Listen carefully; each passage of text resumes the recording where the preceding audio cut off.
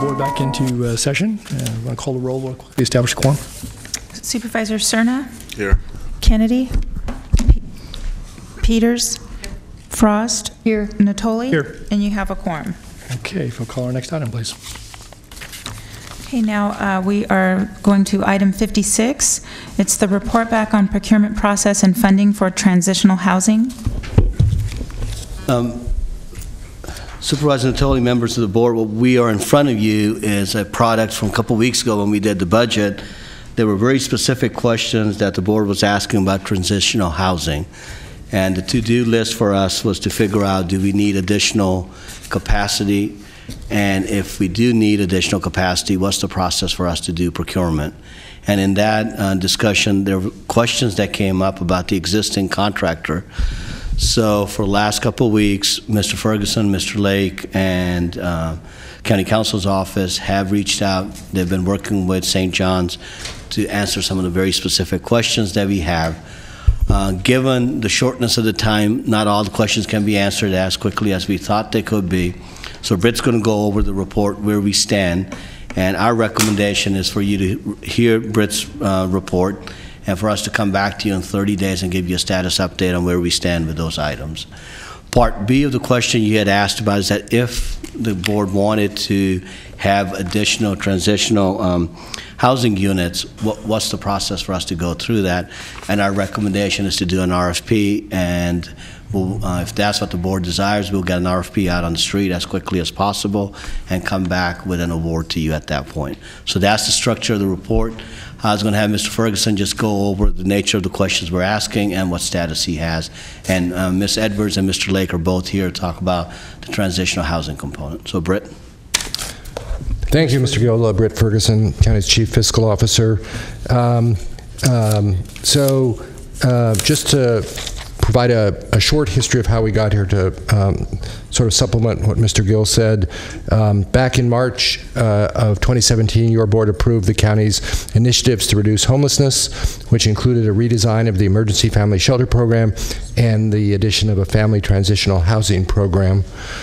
In addition to other family housing in the county system, the initiatives call for funding one transitional housing program to serve 19 families.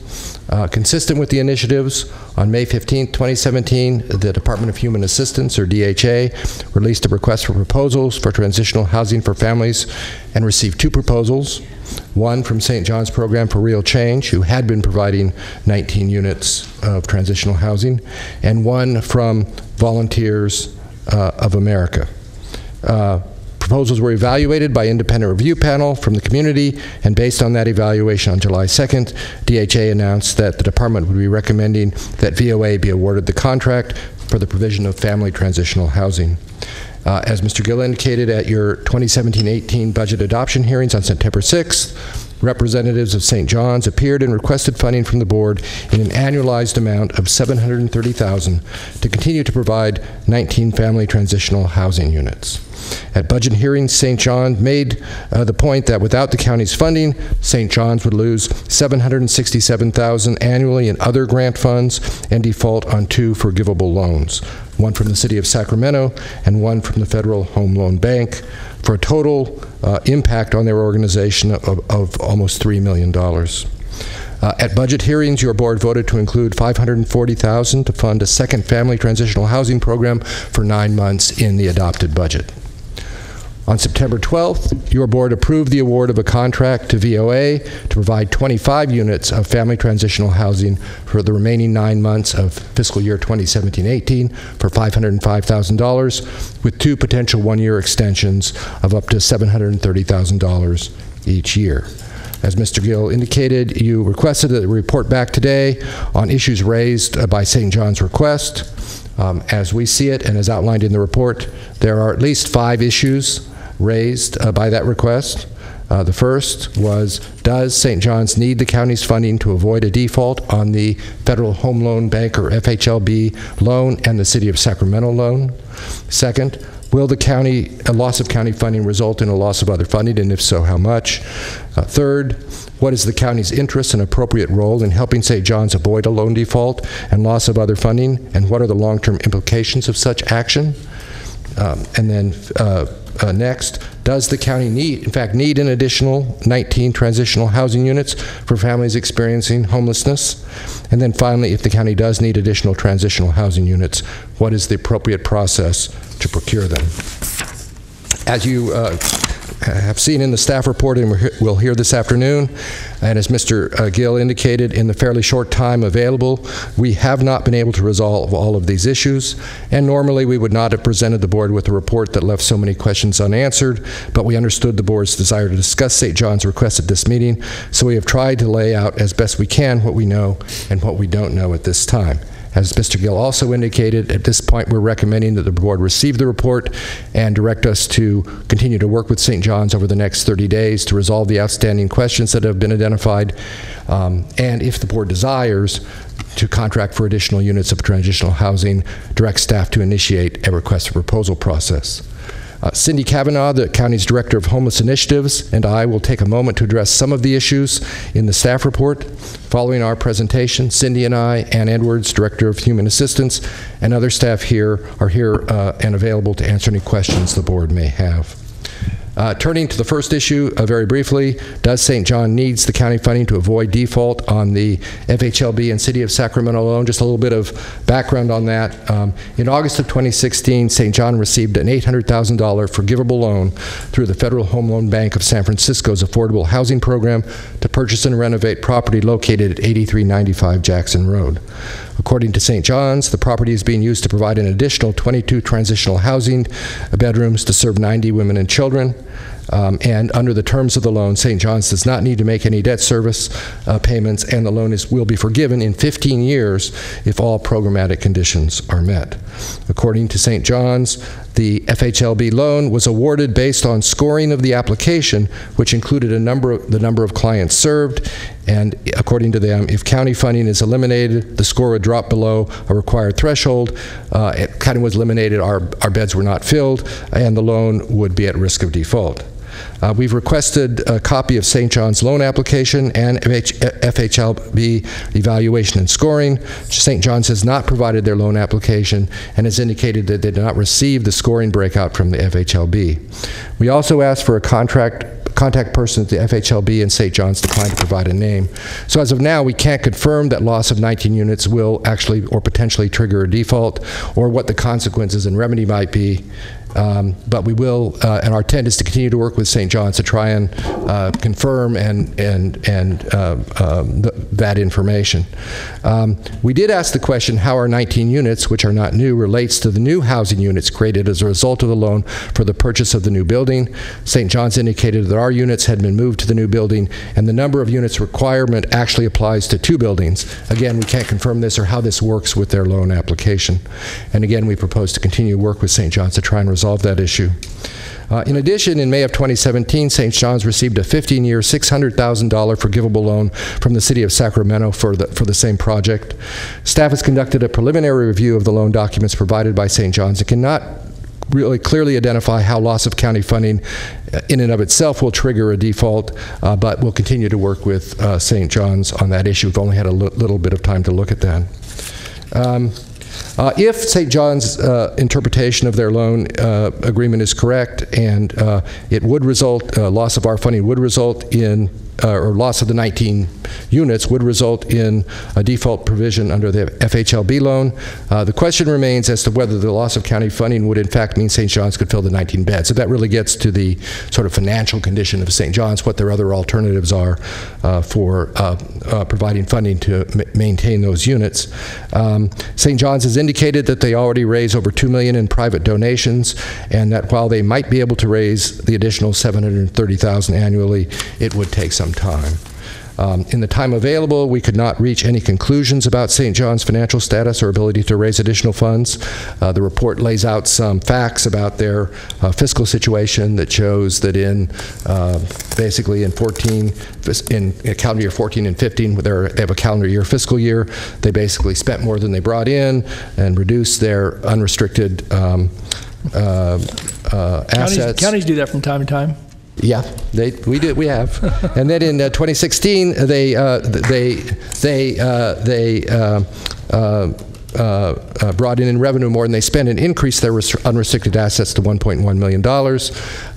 We have looked at their 2017 budget, which is, as you know, just a budget and expenditure plan, but it shows that they're budgeted to bring in more in revenue than they spend, generating a surplus of about $400,000. There's some information in there about questions about their cash flow situation, and again, we haven't had a chance to look at that in depth, and we hope to work with them on that to see what their actual cash situation is.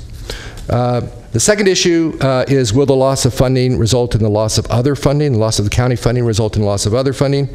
We focus particularly on matching requirements. They do receive federal funds that have a match requirement, specifically the CalFresh Snap to Skills program.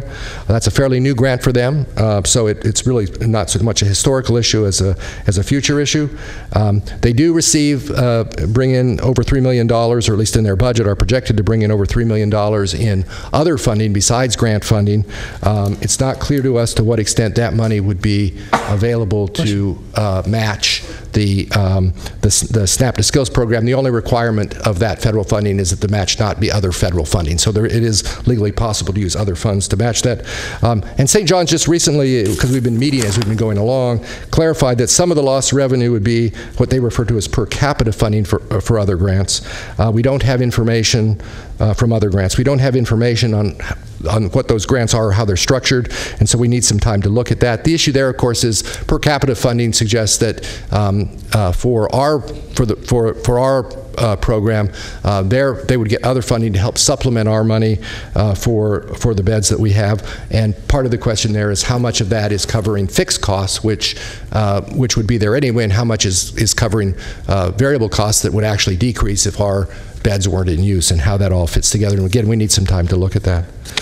And then the third issue, what is the county's interest and appropriate role in helping St. John's avoid loan default and loss of other funding, and what are the long-term implications of such an action?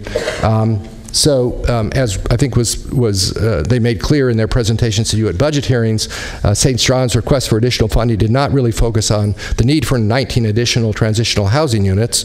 They really focused on requesting general assistance in order to avoid the loan default and the loss of other revenue.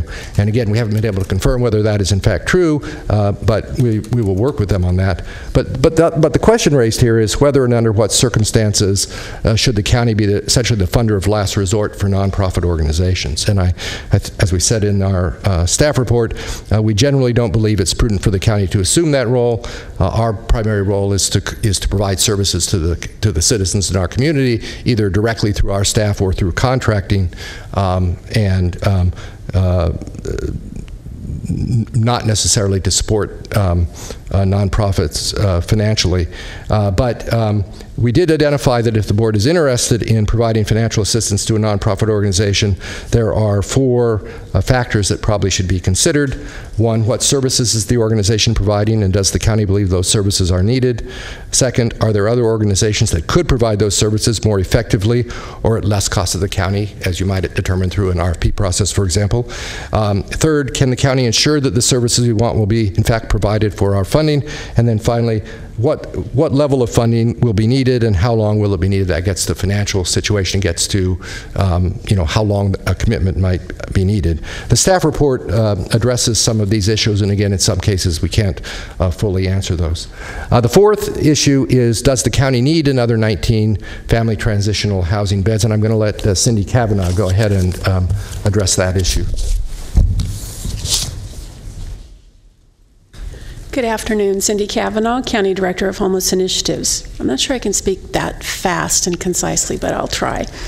Staff does not recommend funding additional transitional housing beds for families experiencing homelessness at this time in its newly redesigned family system under County Homeless Initiative number 1.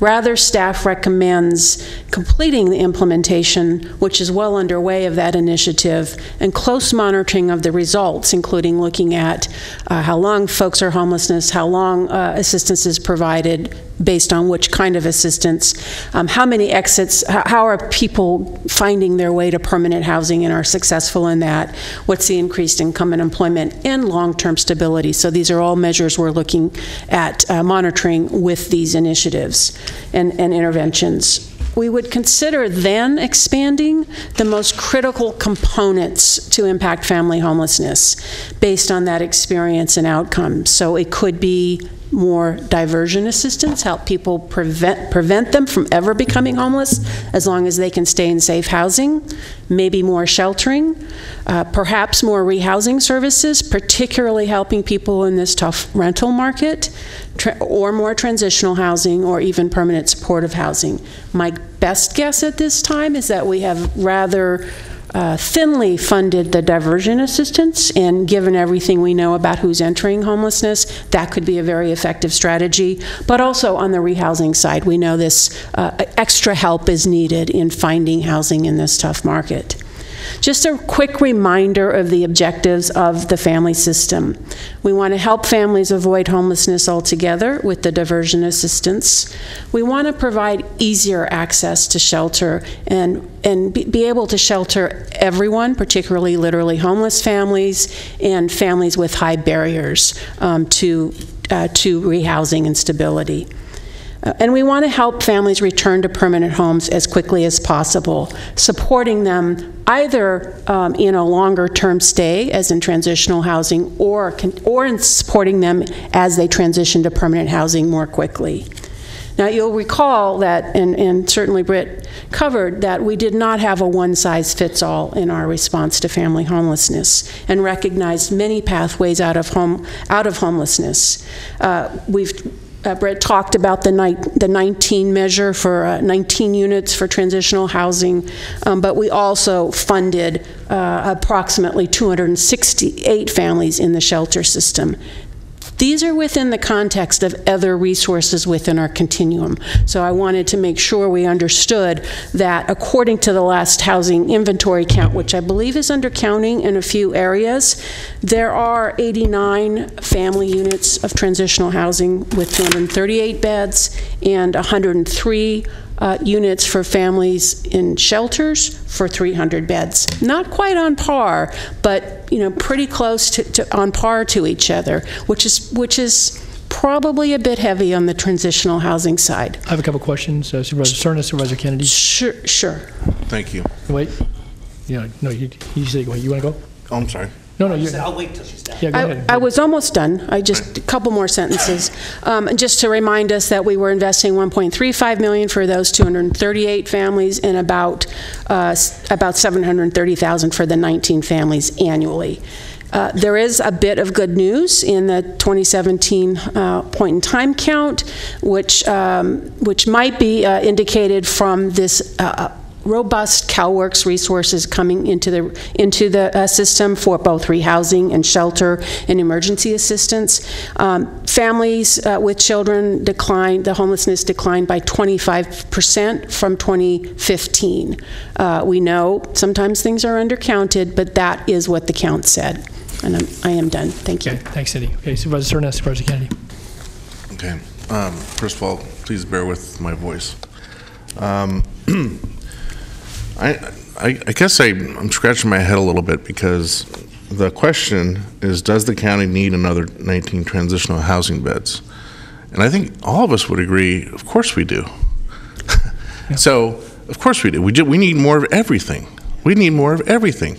So, to say that you're not, to answer the question by saying we're not recommending funding, they're two different things. I think you need to preface the answer substantially with all things being equal, or given the limited amount of resources to implement the trajectory we set for ourselves, the initiatives, this is the best funding, this is the best location for, the best placement for the funding, all other things being equal. But of course we need more transitional housing, just like we need more permanent supportive, just like we need more shelter space. We need more of everything in the continuum, as far as I'm concerned. Point well taken. Supervisor Kennedy. Actually, that's exactly how I was going to start. But, so let me go to a specific point, though, that what the staff report says, I mean, it's been characterized as we don't need more, as Supervisor Serta said, which I don't think you'll find anybody in this room that would think we don't need more. But what it does say is that transitional beds are not the most critical gap in our system. And I think that's part of what we forget to do, is we forget to look at this as a system. And we look at it as, this program and that program and that program. And that's what we got here, frankly. That's where also when we had the divine intervention to hire you, it was to come up with a system. Instead of doing this as stopgap measure after stopgap measure and having no accountability and all. And I think that's the critical point to be made here, and I agree with Supervisor Serta. You did say diversion assistance.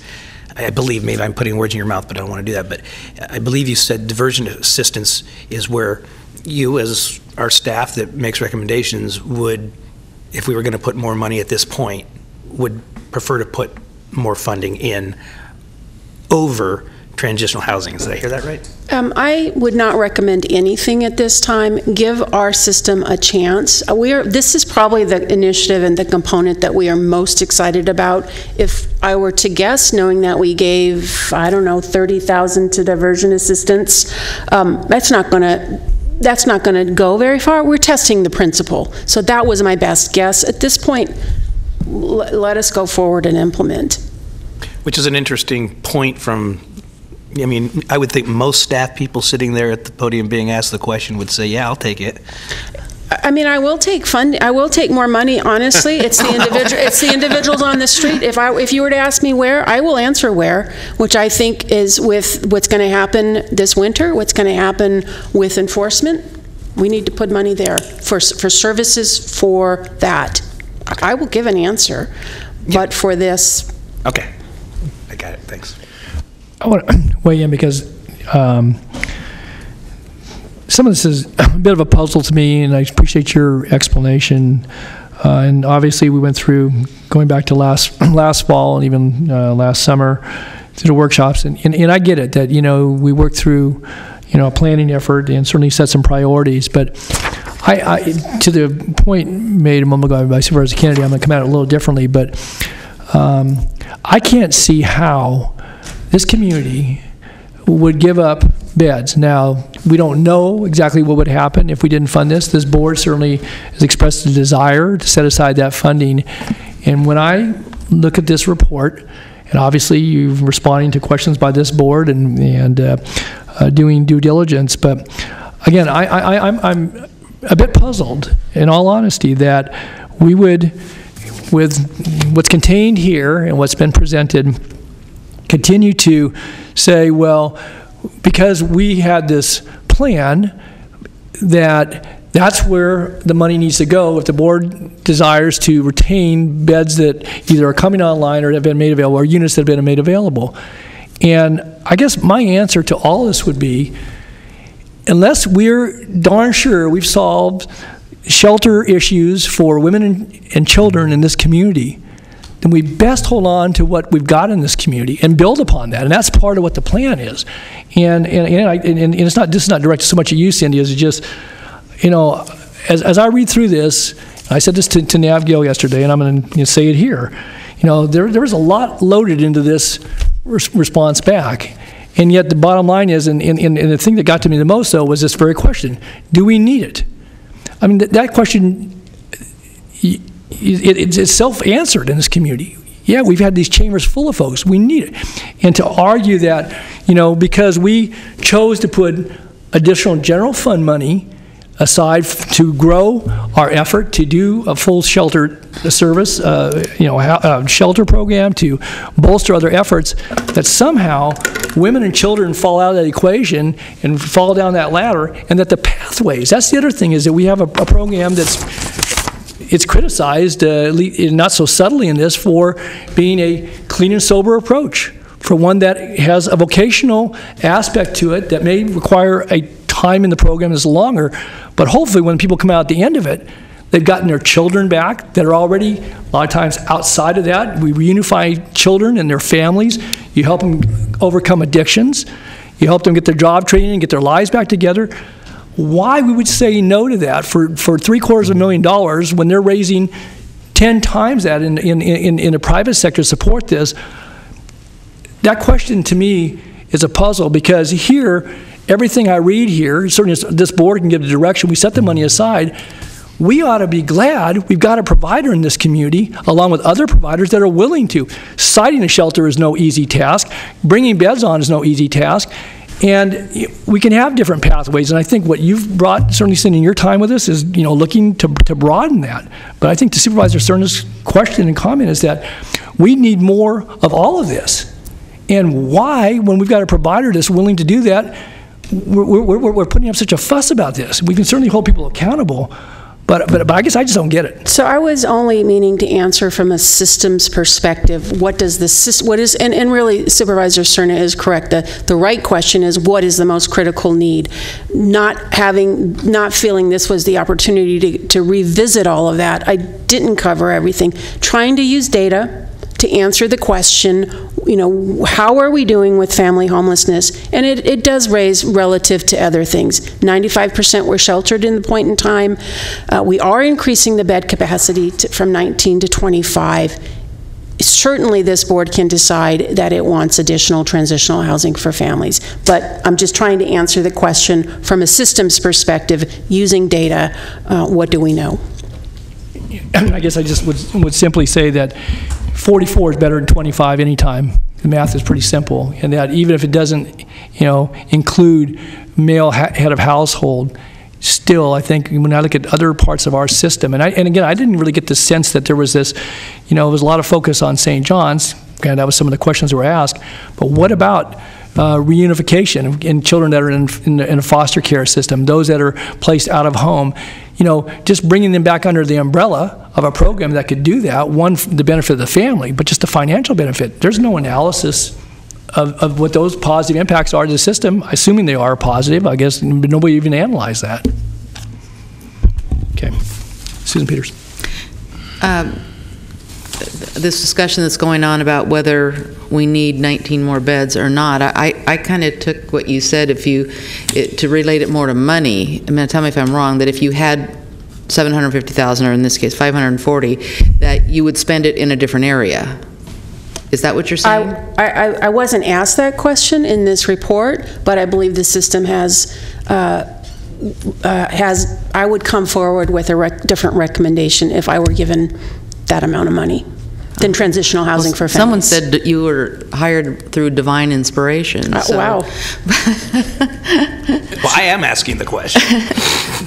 Yeah, I think we both are. Yeah, this would not be my recommendation for the highest and best use. I think we have, it's quite a bit of money. If you look at what we're trying to do with a much larger unsheltered population, whether it's individuals or, basically individuals, we're doing it much more on a shoestring. So I feel we are on the right track with the family system. Is it an ironclad, no family would be homeless? Probably not. Is it that we are creating the systems to really capture those and move them out of homelessness quickly? Then the answer is yes. Traditionally, we have not been able to call some programs and say, can you place a family? If you want us to solve homelessness, you need to let us get the system that works to do that. Supervisors, if I may jump in real quick here, just to provide some historical contextual reminder, what we presented a few weeks ago at the budget hearings, we stood to lose the 19 beds that St. John's provided when we lost the CalWorks money that we were using to pay for transitional housing. The board voted to put general fund money in to replace that. We went through a procurement process to use those funds, and we, with the board's approval, contracted for 25 beds. So if you compare the number of transitional housing beds we have now versus what we had just 6 months ago, we have more capacity for transitional housing. So I wanted to point that out. And I'll speak as the Deputy County Executive for Social Services, that I do believe there is a more impactful use of $540,000 than to add additional transitional housing on top of what our current capacity is. I think diversion money, I think more rehousing funds to support what we're going to be doing with our rehousing shelter and our flexible supportive rehousing. I think those will have more impact on the overall system, including for families, than additional funding for transitional housing. Okay, I think one of the problems or struggles I've had with the discussion over the last couple months is the board approved a program for homelessness in June, and we haven't let it begin to work yet, and we continue to pick it apart and I don't know if you'd say criticize it, but certainly not giving it a chance to work. And my worry about that is just spending money willy-nilly is not, if it's unfocused, it's wasted money. I don't know what's going on with St. John's with being unresponsive to questions posed by county staff. I would set that aside, and if the board decides it wants to go to its money, I would say we have to go through an RFP process, because that's what the county ordinances say. But I want to be sure that after we did all this work on the homeless program that we're getting ready to start, that we have funded it to a level that it could be successful. So, thank you. Okay. It's yours, Frost. I want to direct the conversation back to the comments that you made in relation to you had been meeting with St. John's and requesting information, and you're still working your way through that information. Does the county have a legal obligation to get to the bottom of, the money and where it's going and how it's applied and whether or not it's needed to sustain a business? And you mentioned, is it appropriate to fund them to keep them from going into default on a loan? So we do not have the information. It sounds like there's more information we need from St. John's. Will they be able to bring that information, or is that in the process? So in terms of the legal, I don't know that we have a legal obligation. I think the way I would characterize it is sort of a fiduciary responsibility to be prudent in use of public funds. And when you have a request before you that involves what is essentially a request to shore up an organization potentially as long as 15 years, which is the extent of their forgivable loans, it would be prudent to make sure that it's really needed, what the consequences would be, and to make sure that to understand what's going on, both with how the organization operates in terms of the benefits we're receiving and the what is really needed and how that fits into their finances and how our money would be used. So in terms of providing that information, they have provided some information. They provided a substantial amount of information. There's still a significant amount that we have not yet seen, some of which I don't know if we'll be able to get it all. They have committed to providing us some more information, and our intent is to continue to work with them as long as we can to try and get that information so that we can do the sort of analysis that would allow us to provide answers to the questions to your board, the answers to your board for the questions that we've identified as we think would be necessary to consider that sort of a request. But we're not talking about a 15-year bridge. We're talking about 2017-18, correct? So the only request they made to you was to continue to fund them because if their position was, if you didn't, they would potentially default on loans and lose match funding. Those loans are 15-year loans. They didn't ask for 15 years of funding, but those loans are 15-year loans. We did ask them, one of the questions we asked them was, so what long-term financial planning have they done? Have they done multi-year forecasts? Knowing that they just received a loan and it expanded their program significantly, had they done did they have any multi-year forecasts so we could get a sense of sort of their longer-term financial situation? They said they had not done that. So that's the sort of thing we want to look at carefully, obviously, in the context of this kind of a request. And I just want to also just mention that I think St. John's has done great work. And my heart wants to fund them. My heart wants to fund everyone, but so, you know, it sounds like we don't have all the information we need at this point. Is that what I'm hearing? Yes. I'm hearing that. That's correct. Well, it's a question A and B. A, we're going to continue to work with St. John's to get the information that we need. B, if the board so desires, we can do an RFP to procure more than 19 beds. At that will be the question, whoever bids will end up being a successful bidder. We're not predetermining that. But you're saying at this point in time, we really don't need 19 more beds? That is what our staff looked at the question, and that's what we're coming back with, is their recommendation is, including mine, is that we have a system, that's what it is. I do apologize that maybe the language could have been written a little bit differently, that we did not mean to imply that there's no need to have them. It's just a system that we've put in place that you gave us the authority to. We're executing on that. Of course, additional money, additional beds, we can always use that. We could have written that differently, but at this point, with what Ms. Kavanaugh was saying, is that her recommendation through Paul has been that if we're going to have additional funds available, her recommendation will be to put it somewhere else. Okay. Supervisor Cerna. Thanks. So I want to make sure I understand this correctly, Brett, because I think what I heard you suggest is that St. John's competed, they weren't selected, the funds that they were competing for this particular use was intended to complement an assemblage of other funding sources, including loans. No? No. Okay. That's why I'm asking. The funds that they competed for were intended to purchase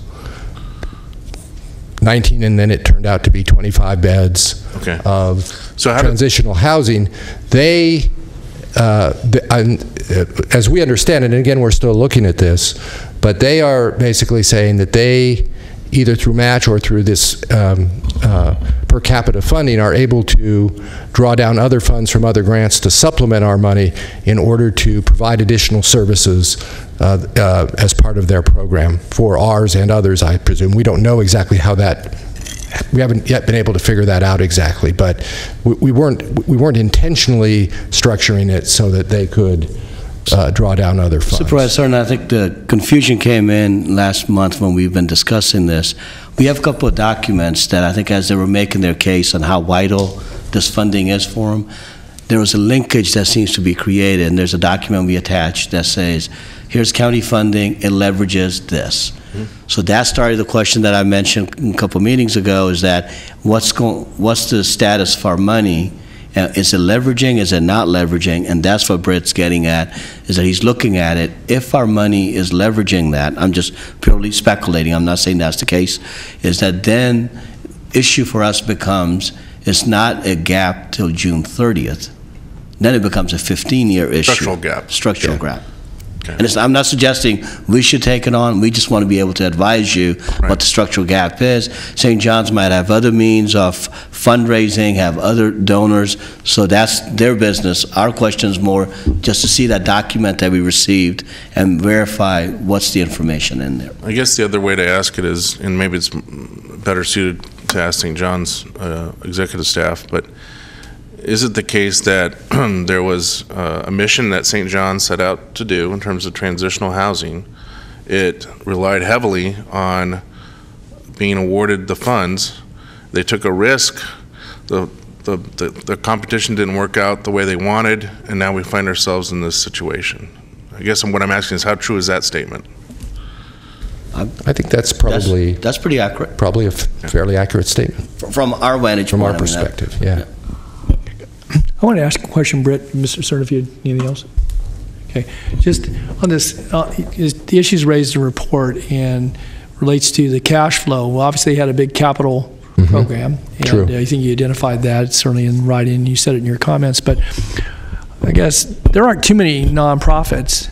Again, I jokingly said it about counties, but you know, again, we have a little more reliance on quarterly distributions and so forth, and nonprofits, whether they be, big, medium, or small, have to work to raise the money through, and whether they do it through spaghetti feeds or through large events or through philanthropy amongst their board members and others. And, it's certainly a reasonable point to talk about. But, again, it seems to me that, you want an organization that's financially solvent, but if they can, the contract with the county has been provide the 19 units of service. I guess my question is, have they provided that and their ability to do that? Now, obviously, if the program were to close, they wouldn't be able to do that. And I think, when I saw that information earlier in the summer, I'll just say from my perspective that, people are going to make the case, obviously, how it's going to impact them. And, you can tie it to, loans or to other operational aspects. But the cash flow issue, you're going to have, it's going to be up and down, ebb and flow through the course of a year, and maybe over through several years. And I saw, is there something particularly, outstanding or odd about the St. John's versus other nonprofits? And I doubt that we've bored into other nonprofits as much as this, but obviously this point's before us. So I guess I'm curious for your take on that. Yeah. So our internal audits division did conduct a review of their a fiscal review of a couple prior years worth of funding, and did identify some cash flow issues. And of course, they have had some cash flow issues. And as they've pointed out, and as you note, their point is, well, it's sort of a timing issue. They have in the early part of the year, they have more expenses and less revenue.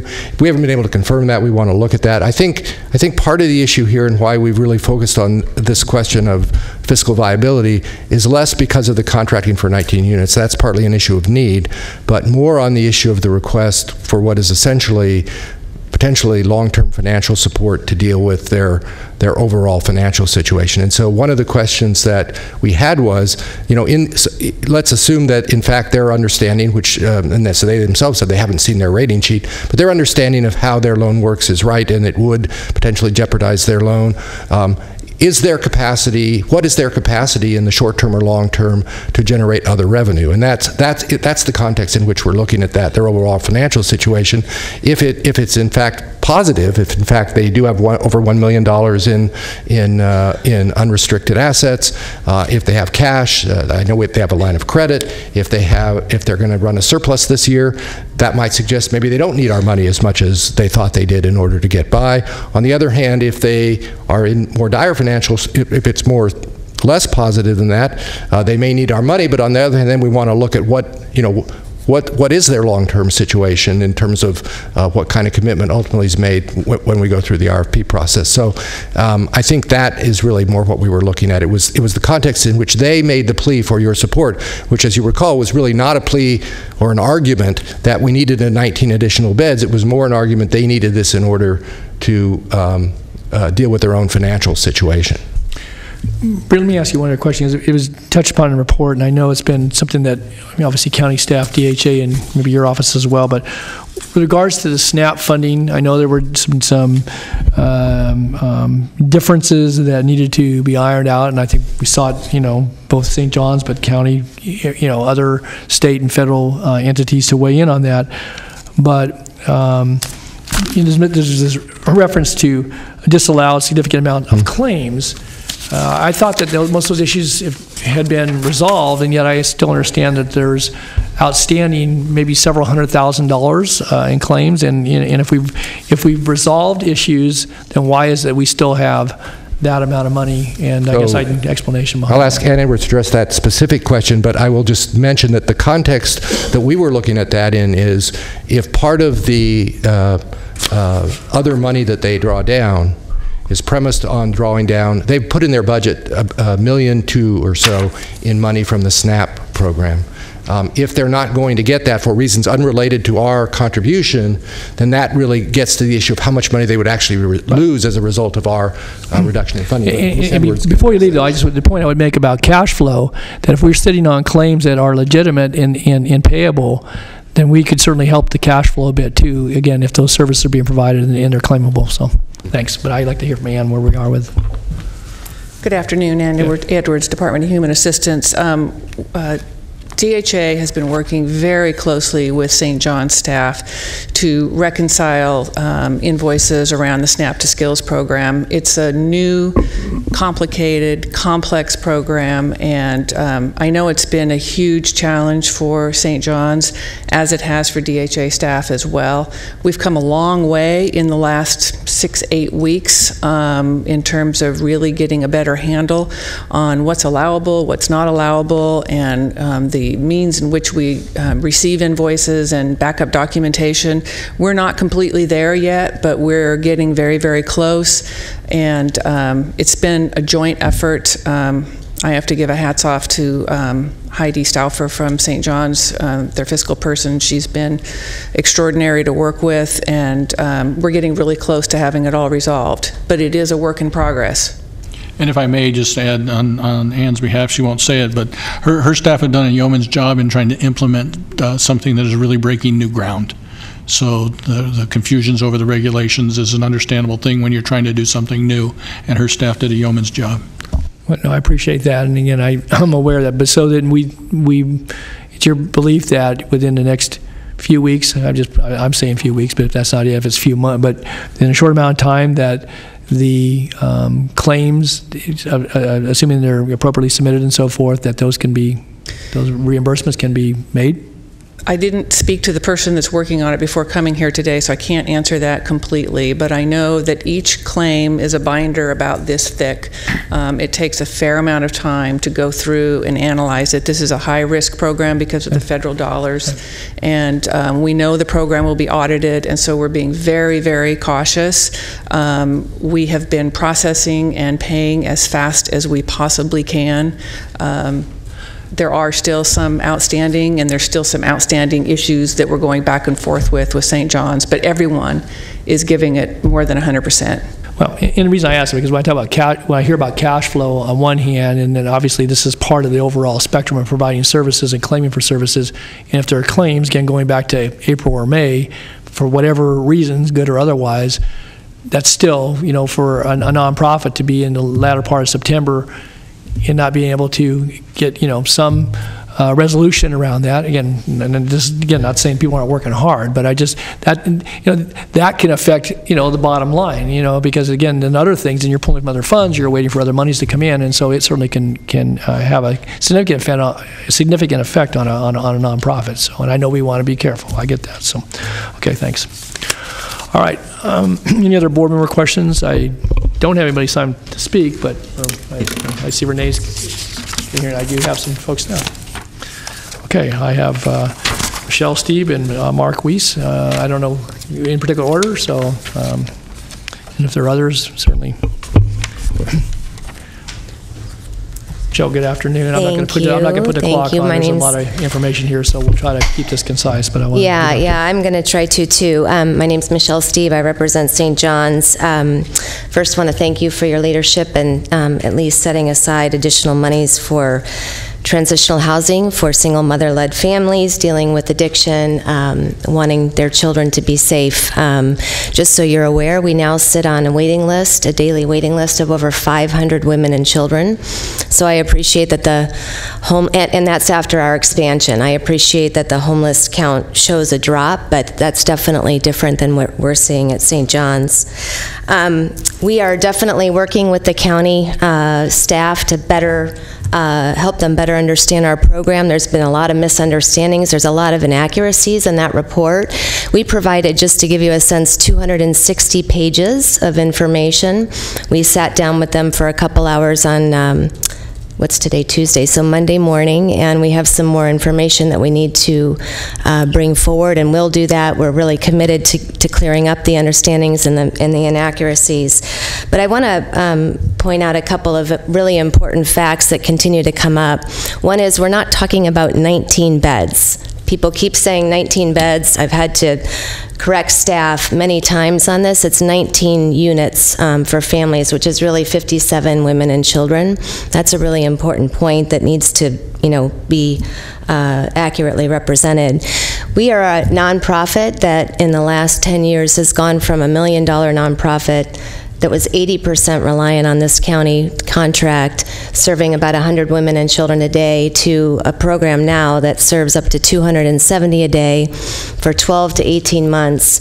That same county contract, the one we're here talking about today, represents less than 10% of our funding. So St. John's has worked really hard to diversify our funding sources, to not be coming back to the county and asking for more and more, even though we've grown and grown. And it's a really good thing, and I think it's something that needs to be better recognized by county staff. When we've been able to bring monies in from outside funders to help expand our program. FHLB has given over $1.6 million to St. John's. The city of Sacramento, it was an unprecedented gift to help us grow our services, and it's been a really positive thing, and it's really a shame to me that that's looked on in not a positive light by staff. That said, we're committed to help, like I said, clear up these inaccuracies and the misinformation, and we'll continue to work with them to do so. I want to say a couple other things.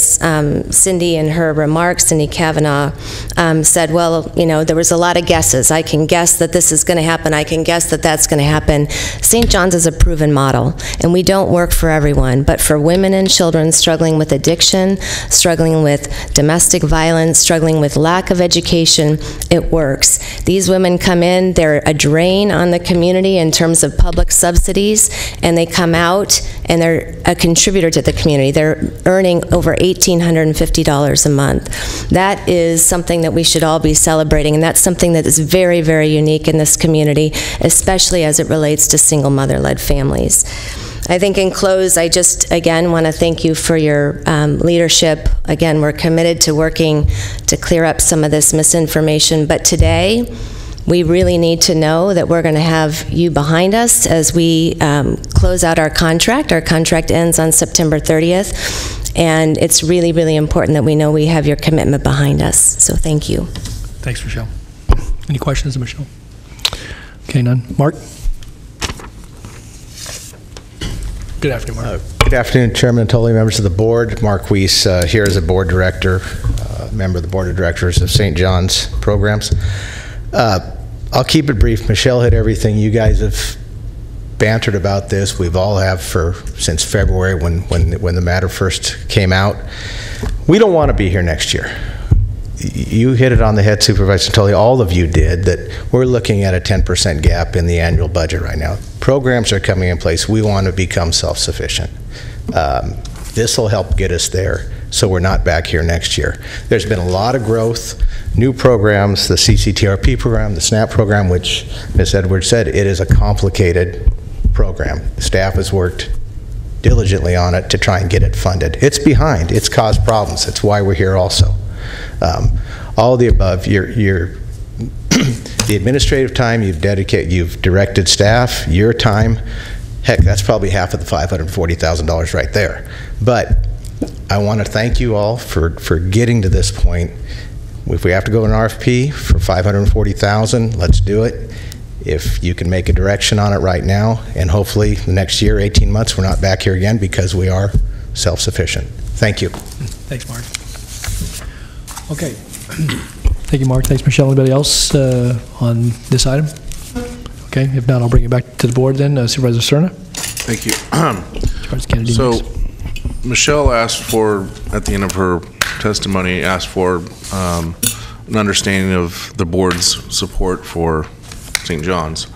I don't think there's any of us that don't support St. John's, but this is a more surgical question about funding for specific use and getting through some misunderstandings. I guess I'm wondering, and then looking at you, Mr. Gill, if it's the will of the board to give some indication that there's interest in an RFP process, what are the outside dates of award? I'm seeing 4 weeks. Is that a month? Well, that's 4 weeks. I'm getting information. It typically takes about 4 months. We could certainly shorten that time frame should it be your desire. And that by no And that's means, from beginning, that's from right, drafting it releasing it, bidders conference, applications, review process, posting, protest period, all of that. And again, that doesn't mean that at the end of the process, St. John's necessarily is selected. That is accurate. And we can look at changing some of the timelines on that. If the board, if that's the direction we get into, I think I would like to work with staff, see if we can get this back to you as quickly as possible.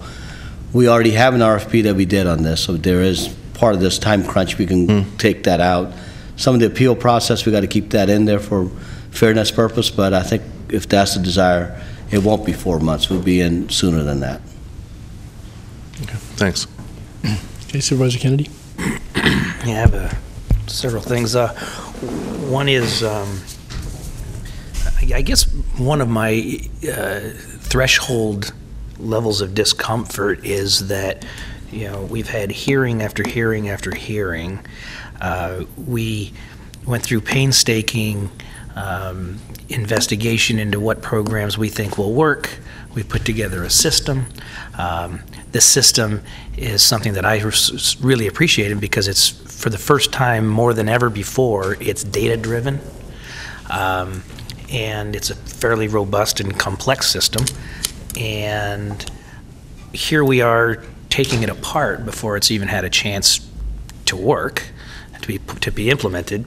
Not only that, but I've got 2 people at least that have right here on the staff said that if you want to give resources to the homeless issue, that there are other areas that they feel would be more cost effective and more effective, meaning help more people, more homeless people, if we were to put these in other areas. However good it makes us feel to put it in one area, if I'm being told by people who have the data, who live by that data, who have analyzed that data, and are our industry experts telling me that this money could be spent better to help more people, that gives me great pause. So I'm really uncomfortable in overriding that and going in a different direction, frankly, because it makes me feel good. And to be honest with you, giving St. John's $540,000 would probably make me feel pretty good. But I just, from a sound governmental public policy standpoint, I've got some real hesitation with it. That's number one. The second thing is that the only way that I could ever support going forward with dedicating more resources to transitional housing over giving it to some other areas that we've been told might be more beneficial would be through an RFP process.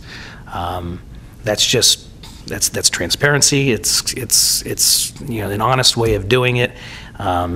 You know, let's face it, St. John's would stand a good chance of prevailing in that. I mean, they've done good work in the past. But I want to put another layer on it that probably isn't going to be received real well by staff, in that it would most likely make it difficult to really shorten that time period. And I just want to throw this out, and if it's not here, then I'd like to look at doing it somewhere else. And that's, you know, we've been working, the county staff has, as well as my office, and with the city and with Sutter Hospital, with social finance, to look at a pay-for success model and infusing that in. And matter of fact, we had a meeting recently over with city staff and county staff to talk about where are some opportunities we could do that, maybe to pilot it, because it's fairly new to this area now. Homeless programs have been paid for through Pay for Success in Massachusetts, Santa Clara, Los Angeles, Denver. So I mean, it's not a new thing. It's out there, it's happened. They have the matrices already in place that you could put into an RFP and make it part of this process. I'd really like to see that. It can be done in a couple of ways, one of 2 ways. It could be you find a third party, which according to social finance, who I would recommend we work with to put together something, and frankly they volunteered to do so. They have actually said that, as opposed to things like, and I'm not picking on anything the city's doing, but as opposed to whole person care, the report that they came up with for the city and the county basically said that our programs of housing and supportive housing and the different things that we're doing are far more attractive to outside funders than would be whole person care, for example. There are organizations, individuals, philanthropists throughout the country that are looking at funding these types of things. And the way it works is they would fund it, and then once the vendor reaches certain benchmarks, then we would reimburse. So it's kind of a make sure you get the results you want without having to, risk public funds to do it. It's like I said, it's happening across the country. I think it's something that's overdue here, and I'd love to see the County of Sacramento be the first local entity to incorporate it. Another way to do it would be a simpler model, and that's just that we don't invite the third party, because if that takes too long or something, we don't do that, and we just fund it ourselves. But we still have those performance matrices that have to be met in order to reach certain funding cycles. I would be very encouraged if we are going to do an RFP, that we could incorporate some kind of pay for success model in that. Okay. Supervisor Peters? Thank you. I'm much in agreement with Patrick. I think if the department is telling us that they could better use the money elsewhere, then they're supposed to be the experts, and that's what we want to do. And what I have read is that the program that's been put together by staff is the best model. Not to say that and if we, as I said before, and if we decide to go forward, that we do an RFP. And St. John's may or may not win that RFP, but I think the audit of St. John's needs to continue to go forward, so that if they do win the RFP, that all the bases are cleared and there's no question about the finances as to whether they can qualify to receive county money. But I know I'm repeating myself, but I just think we have to believe in what we already agreed to fund in June and see how it works. And it might not work. We don't know. We have to, but we can't continually undermine the program we've already agreed to. That's kind of where I am. Okay. Okay, I'll just maybe to echo a few comments I made earlier, that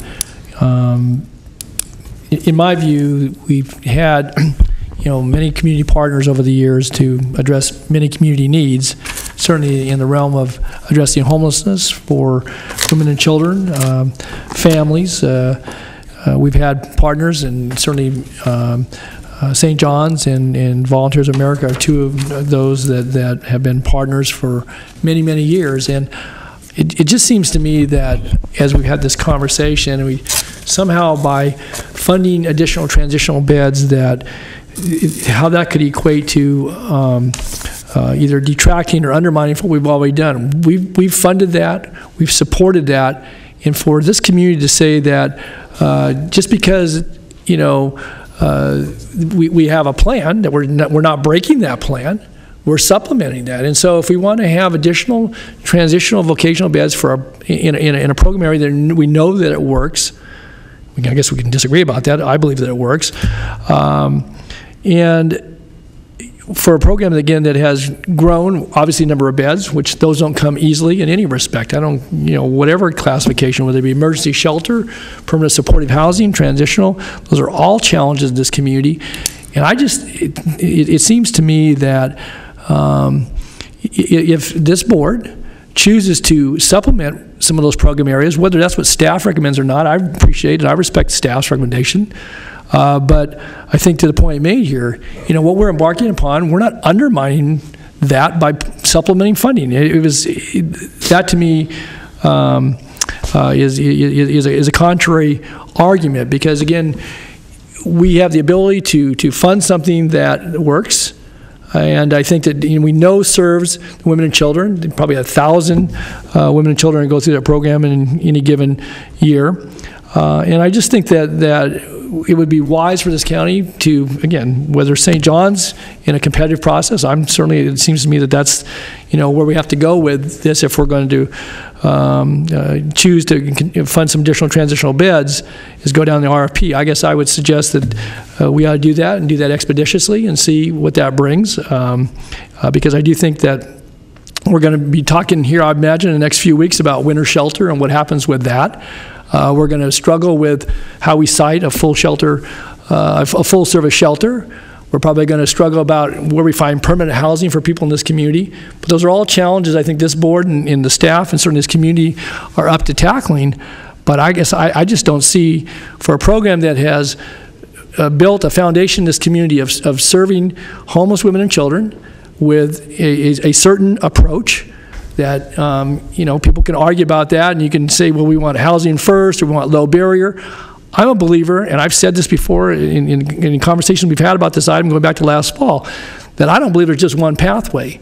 And again, I think this board can choose to say that we want programs that may have a stronger clean and sober component than others. It may be transitional versus diversion or permanent supportive housing, but to the point that Supervisor Stern made earlier, I believe we need all of those things. We can't have them all because we don't have the funding that goes behind them, but we have the ability. We've already roped off the money here. I believe we've got to, with some urgency, put out an RFP and see what the marketplace brings us. It may bring us St. John's and a whole host of others. It may not. But I just got to believe that until we know what else we put in place and have funded works, why would we abandon something that does? And that's the point I make. So I'm prepared to support going forward with an RFP expeditiously and would be supportive of a motion to do that today. So, Supervisor Kennedy, Cerna, and Frost. Thank you, Mr. Chair. I guess I have a question of the chair, just so I understand, because, you're right, we're not diverting from the plan. I guess the question that I have is, we have an opportunity to augment the plan in the most efficacious way as possible, and we're being told by staff that would be something other than this. We have an opportunity to build on the plan in the best possible way. So that's where I'm having the disconnect.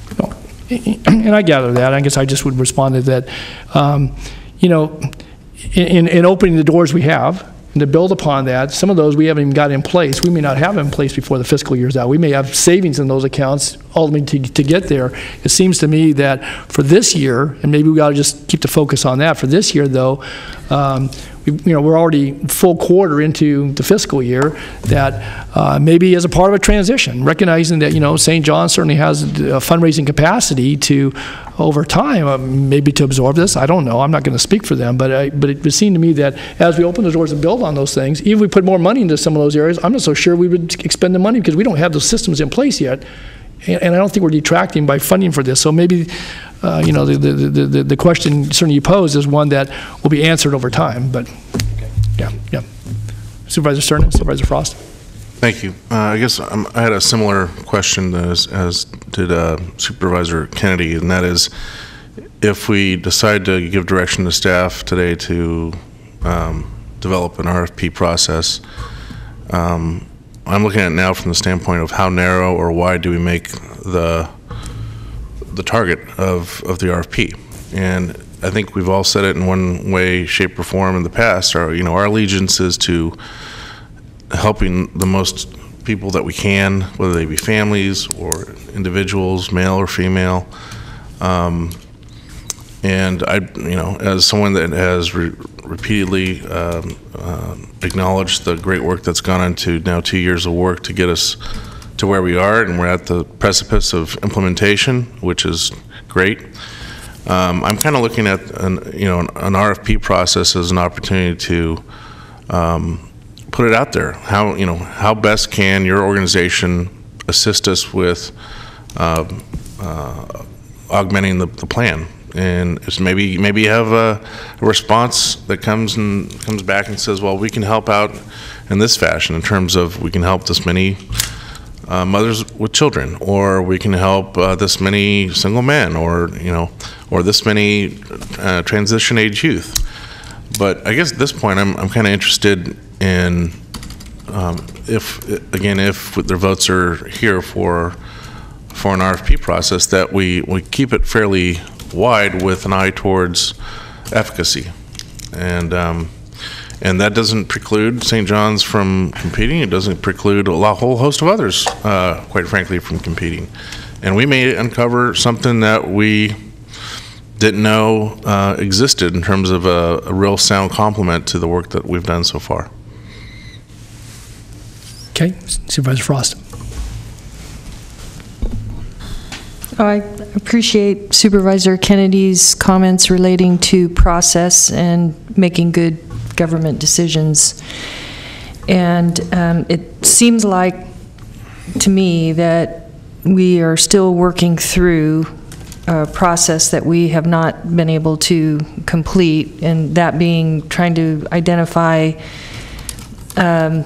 get answers and receive information from St. John's and identify what they need and what their need is, and what do we need.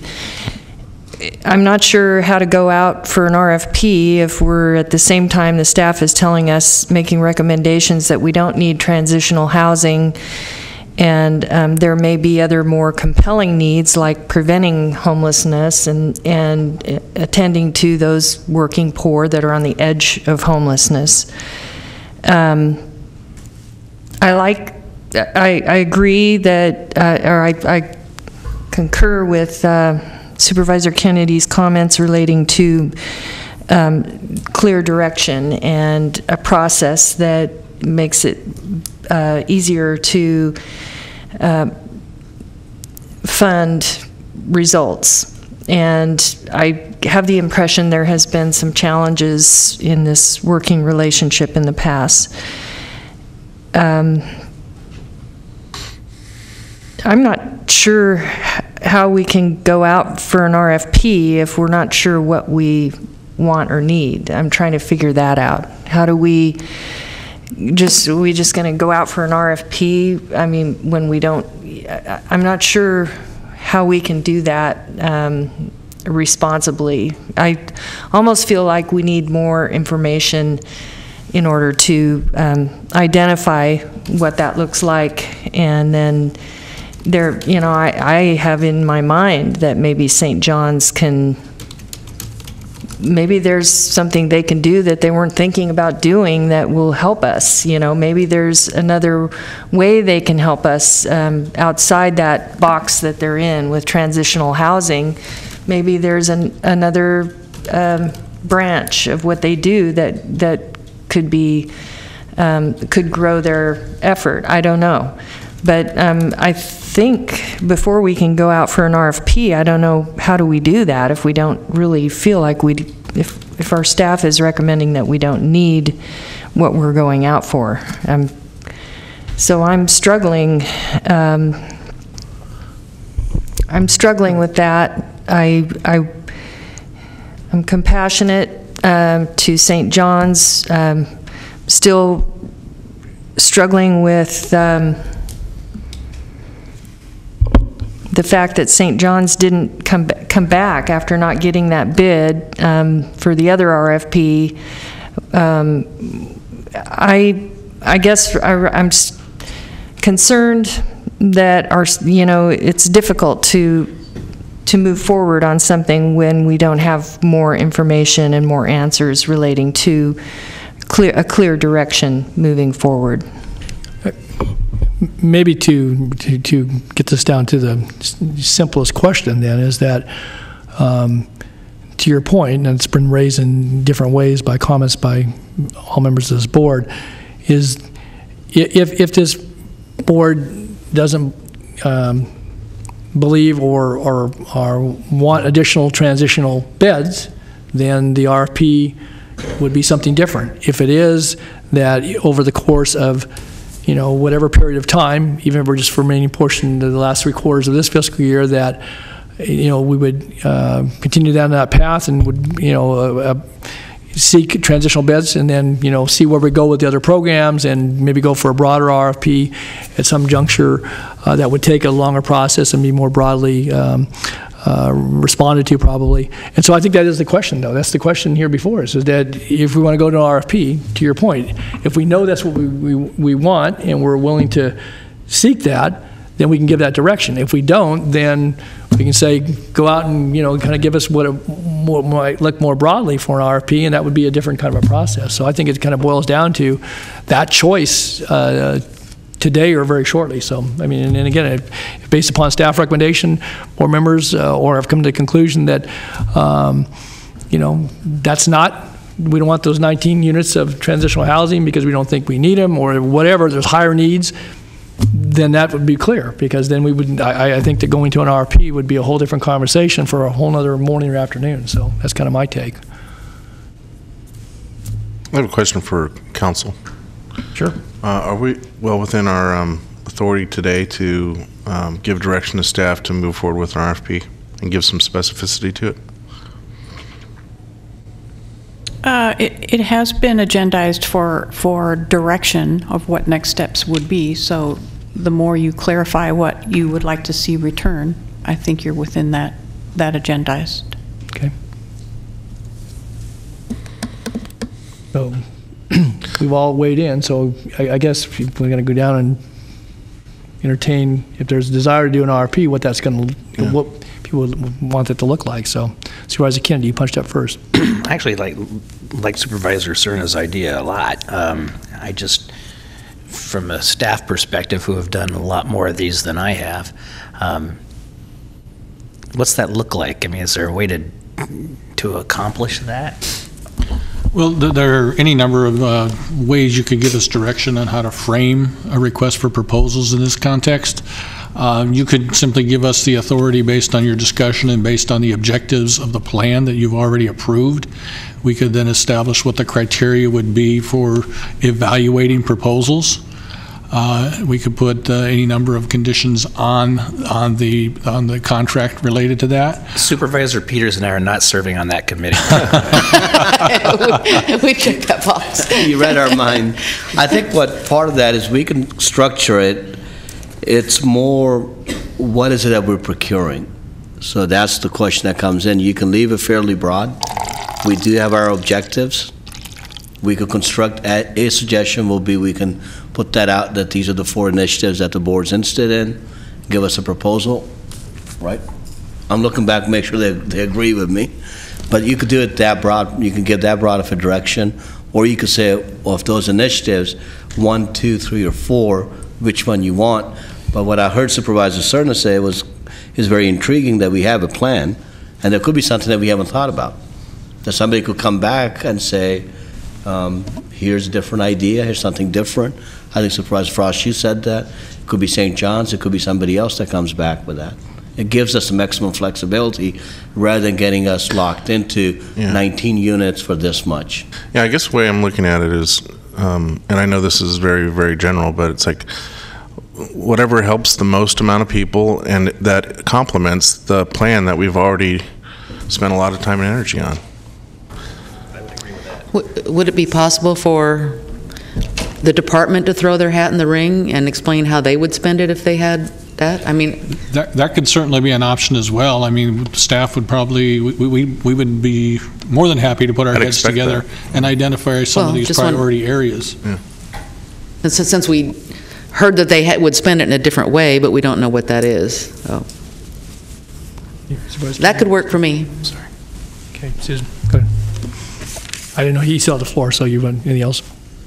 Well, he didn't want to argue with me. No, I guess not. Okay. He didn't want to be on the committee either, so. I know. So Patrick, maybe make a motion, or Phil, I forget who said what down there. All right. So I guess I would move that we direct staff to move forward with an RFP process that generally seeks to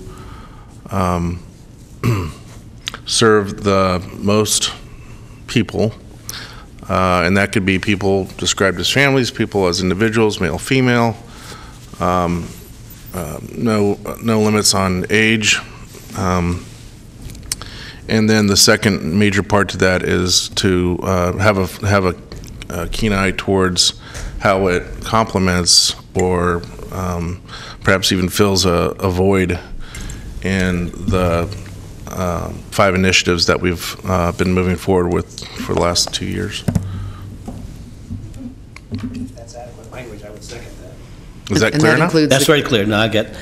Do we still want to have this pay for success model and incorporate I think it? that's definitely. That's a given? What I would like to do is not tie it in so it's a requirement, but I would like part of the process to be for us to reach out and see and evaluate the fair competition potential. for it. Got it. Yep. Okay. Understood. It's a motion and a second. Did Patrick second? Yes, he did. Okay.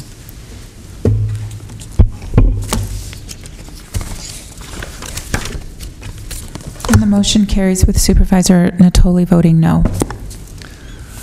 Okay.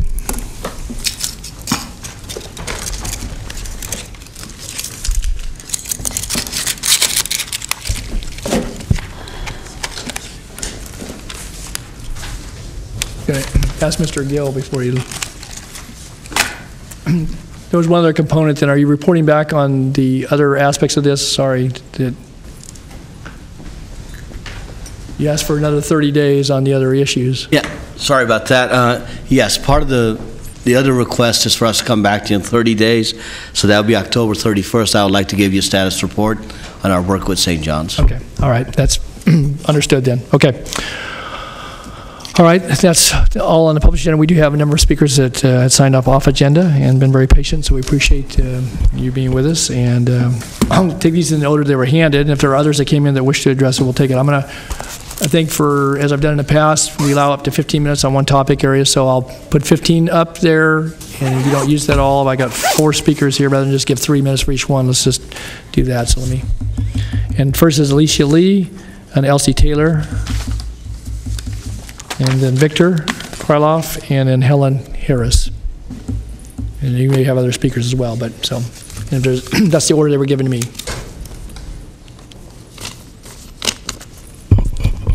Hi, Lisa. Hi, how are you doing today? Very good. My name is Alicia. Well, I'm here today on behalf of SEIU 2015, our union, and I'm here today wondering, when are we going to get a contract signed? And when are we going to get a raise? We've been making $10.80 an hour, and I've done the math over and over and over, and I don't see where I'm going to be able to retire on that, nor am I going to be able to start a 401k plan. You know, we can barely live. I can barely pay my rent. You know, and we're losing our houses and our homes behind not making enough money. And what is it that we need to do to get you guys to understand that we as caregivers deserve a whole lot more than you're giving us? We're responsible for people's lives. And that's a big deal. You guys should give us a fair contract. We're not asking for a whole lot. I mean, $15 an hour is minimum wage already.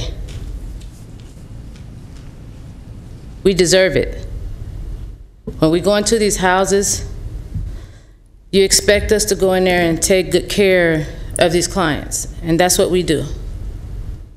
These clients depend on us to come in there and take good care of them. I've worked as a CNA.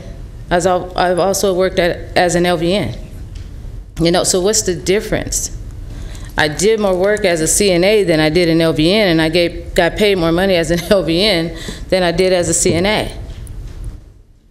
I can give a shot here and there for $32 an hour, but I go into someone's house, I'm still responsible for their meds, I'm still responsible for their ADLs, and I get $10.80 an hour. It's not fair. And I just want you to think about that today. Thank you. Thanks, Alicia. Okay, next, Elsie. And then Victor. And Hi, then my name is Elsie, and I concur with everything that she's saying, but I want to add to it. that some of these people homes that we go into, some of them, that's all they have is us that's coming in there. And when we get up in there, and we don't get enough hours as is for you guys to even think, or anybody to think about cutting something instead of giving something, and we barely making it with what we getting already. And some of us have to have more than one client to even try to even make rent, because of the simple fact that we're not getting paid enough.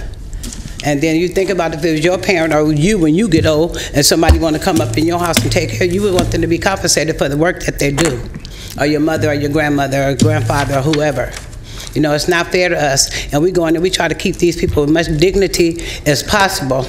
Because you think about it, if they have to come from their homes and have to go into a facility, which I done worked in a facility as well, there's not enough staffing in there. They're not even getting enough money for people. You could be in there, say like you giving somebody a shower or something, one of your lights on your hall go off. You can't hear the light go off because there's nobody else there. For you, all you know, somebody is on the floor or something. So for somebody to be talking about taking something instead of giving us something, and we try to keep these people, we should be respected and getting paid to do the job that we do. And because a lot of us go into places and work more than the hours that we allowed to work, that we get paid for working for, because it takes longer. And if you realize, the older people get, the more hours they need. You could go with somebody and you start out with so many hours, and them hours stay like that, but they age and their health is getting poorer and poorer, but you working harder and harder, but you're not being compensated for what you're doing. I think it's very unfair, and they need to step up and give us what we need and to keep these people in their home so they could keep as much dignity as possible. Thank you. Thanks, Elsie. Okay, Elsie's followed by Victor. And then Helen is the last one I have signed up. Good afternoon, Victor. Good afternoon. My name is Victor, and in my brief address to the members of the board, I'd like to stress out not just the importance of work people do for our seniors and our people who need help, who can support themselves and who can take care of themselves. I'm stressing out the needs of caregivers. And at this point, I want to tell that these people are feeling a little bit deprived at this point, because for the work they do, they just get paid a little bit less than other categories of workers. And yeah, the millions of people who work in different businesses or industries, and the people who work for as a providers, they'd like to feel themselves the equal to the other people, to the other workers. And they need just decent pay, appropriate health care program, and the plan for the retirement plan, more or less supportive. And at this point, I'd like to ask the board members to consider, while you are making decisions regarding to the financing in the times of scarcity of budget, I understand, take into consideration that these people are not worse, not better. They are equal. They should be treated equally. And to express our appreciation of what they do for our society. So it's in your hand to find out the means and sources of financing, additional financing for this program, and to express your opinion and your support to these people. Appreciate your time and efforts, and thank you very much. Thank you, Victor. Okay. And then Helen. So Helen's the last one I have signed up. If there's anybody else that wishes to speak, so otherwise Helen will be the last one on the sign. Hi, Helen. Hi, how are you? Fine, good to see you. I came here a year ago. You did. And by chance, I went to visit a friend of mine. We were neighbors this is a story, old story. I told you guys the same thing. But I was so passionate when I came before you. And because I had gone to visit her, and she had become handicapped. And as I would go and visit her, she needed help. Now, she had a in-support service worker, but she wasn't doing that much. I mean, she was doing a lot, but she needed extra help. And I was traveling 30 miles a day to go and visit her, and it, you know, got to be pretty expensive for me. So I signed up to be an IHSS support service worker to defray any costs that I might have. Gas, just gas. So it wasn't necessarily money that I was concerned about, but I was concerned about her dignity and her self-respect. I had stood with her 45 years ago, and I saw her breaking down. And then as I worked for her, I saw myself breaking down too. Because that compassion that I have for humanity came into play. And some nights I'd go home crying. Not only for her, but for myself. When I realized, because when I first got, it wasn't about the money. But when I realized that the money that I was making was not commensurate to the amount of time and energy and care that I was putting in for her. And I hadn't gotten into talking with all these nice people. But then when I got into connecting to SEIU, then I'm standing in solidarity with them right now as I was back when. When I stood before you guys last year, and I'm sorry to say you guys, because I really do respect the panel, so I don't mean to, We've been use worse. Okay, well, I'm just going to be That's mean. fine, Kelly. Okay, thank you.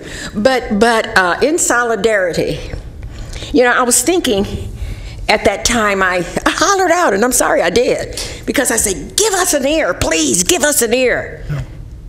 And at that time, I had hope. But along with everything else that's happening, you know, in our world right now, I feel like a non-entity. And God knows I want to have hope. I want to have hope. And it's not about me. I mean, I say we, the voice. We want to have hope. I don't know what you do when you go outside of this panel right here. But when you go back to your offices, when you talk, whatever power you have, I'm not asking for equality. I'm not. Equity is what we want. We want a piece of that pie. $10.80 isn't going to give us dignity. And every time we come up here and ask, please hear us, please listen to us, please give us an ear.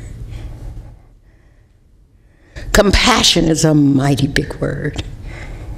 It's a powerful word. I'm humble before you today and asking you for compassion. I'm pleading. So I had a lot of things I was going to say when I get upstairs to hear this all gone.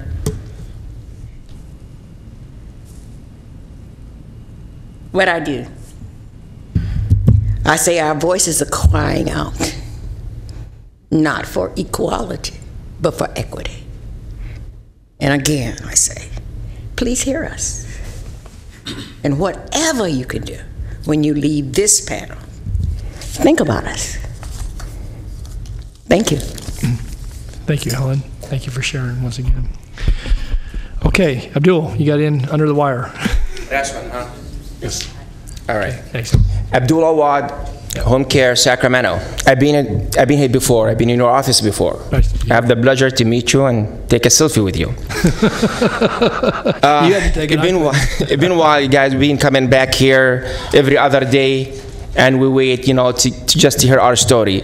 Everybody here have a story. But we said enough is enough. Next year, the minimum wage is going to be $11. We're going to go back to the minimum wage. We are 24,000 members in Sacramento. We are an army, but we deserve some dignity, respect. Average home care provider making in Sacramento, $18,000. $18,000 a year. Who could live on $18,000 a year? Versus, God forbid, if we decide to give up our patient, our client, to the state and the county, it will cost $60,000, $70,000, $80,000 a year. So we are saving money, we're saving life. We're keeping the loved one at home and safe. But we deserve some dignity and respect. We are tired and sick to keep coming back and bother you guys. Our contract is open now. We're looking for fair contracts. It took us almost a year, 4 years ago, to get 40 cents. I was one of the bargaining team. 40 cents increase 2012. Guess what? We just came back from the chopping blocks when Arnold took 4% and 4%. 2008, 2009. So we're always on the chopping blocks. They call us a babysitter. We're not a babysitter. We put so many hats every morning. My brother Robert right here, he changed feeding tube every morning. Each time he wanna go vacation and leave his house, leave his client with his kid, he have to pay somebody maybe $30, $40 an hour to do the same job.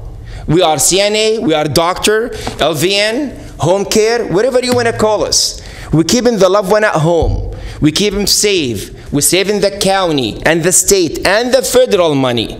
But we deserve some dignity. We deserve some livable wages. We're not asking for much. 1080, nobody could live on 1080. Look the inflation, look the gas, the housing. Now it's going to take us another, maybe a year. Our contract is open now. To get another 40 cents. It's a baby steps. We have to fight almost for 4 or 5 years to get the overtime. Have you ever heard in your lifetime people doesn't get overtime? Google it. For 40 years we didn't get overtime. For 40 years we didn't get travel time. We didn't get waiting time. Why? We are average American, average citizen. As a matter of fact, we go extra mile for the patient. So once again, guys, I know you got sick of me. I've been here so many times. I appreciate your time, and I appreciate the job you do. Please pay attention to us. Please pay attention to us. Our contract is open, is in your hand. And guess what? We're not going nowhere. We keep coming back, and we could tip the scale for the election too. That's not a threat. Just to let you know, we are 24,000 people here. Okay. Thank you very much. Thank you. Okay, thank you. Thank you all for being here, and I know that we'll continue to work at the negotiating table, and again, appreciate your comments and your service to others in our community, so it is important. All right, that's the only speakers I had then, so I'll bring back to the board any adjournments. I know, yes, Mr. I just had a comment. Oh, I'm sorry, comments, yeah, I'm sorry. I just wanted to publicly thank John Wheat and all his staff. As we all had a chance to see last week, J.D. Powers, I guess, registered their vote for SMF as best at their scale, best airport in the nation. So that's something that this entire organization should be proud of, but especially, as I made mention of in social media, all of our devoted public servants that make our airport system what it is, and certainly our international airport. So congratulations to everyone that contributed to that selection as #1 ranked in the United States for our size. Thanks, Bill. I just, after looking at Supervisor Cerna all day, I'd like to adjourn in his memory. I'm feeling that way, let me tell you. Okay. Supervisor Frost, anything? Supervisor Peters, anything else? Mr. Gill, anything? Nope. Okay. Before we do adjourn, just want to acknowledge that we're going to adjourn in memory of Michael Turner, and also want to ask that we adjourn another former longtime employee of Sacramento County, Lowell Bowman, who served as the assistant assessor for Sacramento County in his latter years. He actually started with the assessor's office in 1963, worked there until October 1995. He was a very dedicated county employee, someone who I knew. His wife, late wife, Terry Bowman, actually worked as secretary to District 5 back when my predecessor, Toby Johnson, was supervisor, but also carried over and worked for me for a bit of time in the early part of my years as a supervisor. He had 3 children, Carrie, Michael, and Craig. Some of them in these chambers, different times for different items that have been before the board, and many, many grandchildren. He had some health challenges in recent years, but never gave up the spirit of certainly of friendship, but also of wanting to live and have a productive life. And so he passed away a couple of days ago, and so I'd ask that on behalf of this board, we adjourn in memory of Michael Turner and Lowell Bowman. And with that, if there's no other adjournments, then we will adjourn in their memory.